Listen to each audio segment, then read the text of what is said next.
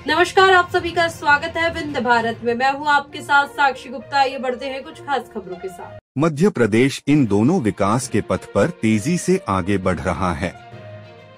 सभी जिलों में इसके कार्य देखने को मिल रहे हैं।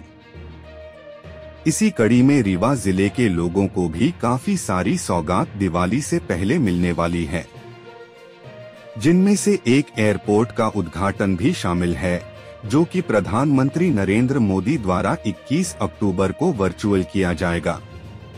इसके लिए तैयारी लगभग पूरी हो चुकी है। वरिष्ठ अधिकारियों द्वारा लगातार कार्यों की समीक्षा भी की जा रही है। सुरक्षा की दृष्टि से कड़े इंतजाम किए गए हैं। वहीं 23 अक्टूबर को जिले में रीजन इंडस्ट्री कॉन्फ्लिक्ट का आयोजन किया जाएगा, जिसमें बड़ी बड़ी कंपनियां निवेश करेगी। इससे रोजगार के नए अवसर युवाओं को मिलेंगे, जिससे बेरोजगारी दूर होगी। बता दें कि इससे पहले भी इस तरह के आयोजन अन्य जिलों में किया जा चुके हैं। इस कार्यक्रम में मुख्यमंत्री डॉक्टर मोहन यादव बतौर मुख्य अतिथि शिरकत करेंगे। उनके अलावा कैबिनेट के कुछ मंत्री भी इस इवेंट में हिस्सा लेने वाले हैं। इसलिए 23 अक्टूबर का दिन रीवा के लोगों के लिए काफी बड़ा होने वाला है। इसकी जानकारी कलेक्टर प्रतिभा पाल ने दी है। उन्होंने बताया कि इस कॉन्क्लेव में 3 बिंदुओं पर मेन फोकस किया जा रहा है, जिनमें पहले निवेश और औद्योगिक विकास को बढ़ावा देना है। इसके लिए उन्हें जमीन की जरूरत पड़ेगी, ताकि वहां सेंटर्स खोले जा सके।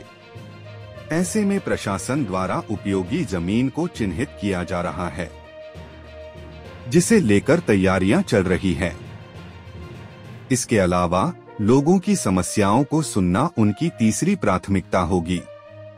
इसके बाद समस्या का निराकरण कर रोजगार की दिशा में आगे बढ़ना आसान हो जाएगा।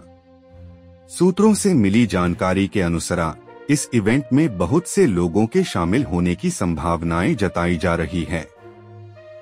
इसके अलावा कलेक्टर ने जानकारी देते हुए बताया कि बड़े बड़े उद्योगपतियों को इवेंट में शामिल होने के लिए आमंत्रण भेजा जा रहा है। इसके अलावा इवेंट स्थल पर सुरक्षा के खड़े इंतजाम और व्यवस्थाएं की जा रही है, ताकि 23 अक्टूबर कोई परेशानी या समस्या ना हो। स्वयं कलेक्टर द्वारा लगातार निरीक्षण किया जा रहा है। साथ ही संबंधित अधिकारियों को उचित दिशा निर्देश भी दिए जा रहे हैं।